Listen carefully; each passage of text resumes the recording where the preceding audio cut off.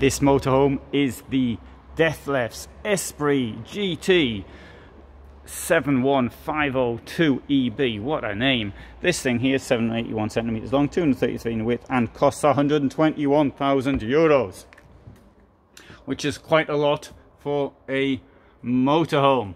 Anyway, let's go to the back and I'm going to take you through this really quickly. This one here's got a German layout at the back, and you've got storage there, and a ladder to get up into bed, and storage in the step, which is down there, and indeed a bit more storage down there as well.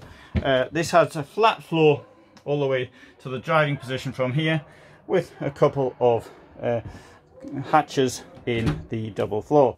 In here we've got a toilet with a nice moulded sink, or what seems to be moulded, and mirrors down there. And on this side there's a shower, which is handy for getting yourself clean. Coming through here we've got a kitchen with a nice looking large cooker. They're three with largely well spaced apart. Nice looking shape to this, a bit like automobile does the same sort of thing. And here we have a sink, which is also a very reasonable size, and we've got a bit of storage up there, currently occupied by decoration. We've got these huge storage cabinets all the way around, or all the way around, two of them in fact. It's not really all the way around, but anyway, you get the point. And here we have a table with an L-shaped seating area. Table could be a bit bigger, I think. Even though it's a big table, I think in the circumstance could be a bit bigger. Up front you see Fiat, and it's a automatic gearbox. And see how this integrated van has this bit sideboard, which is a bit integrated, or look more integrated if it were the same color as the black which is up there. That's just my opinion. This is an electrical bed. You'll need a key to get it down, and I haven't got it. And up here, there's the key. That's where the key goes.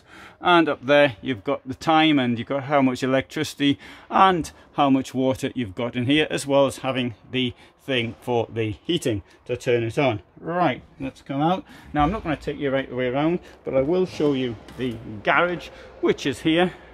And that's a pretty good garage for any vehicle, in my opinion. And I think you can get 300 kilos of weight in there. I might be wrong on that one, so it's not my fault if you smash it up putting in too much. Here so thanks for watching. That was under 3 minutes, and if you found that interesting, then you might want to see the longer video, which I may or may not have done.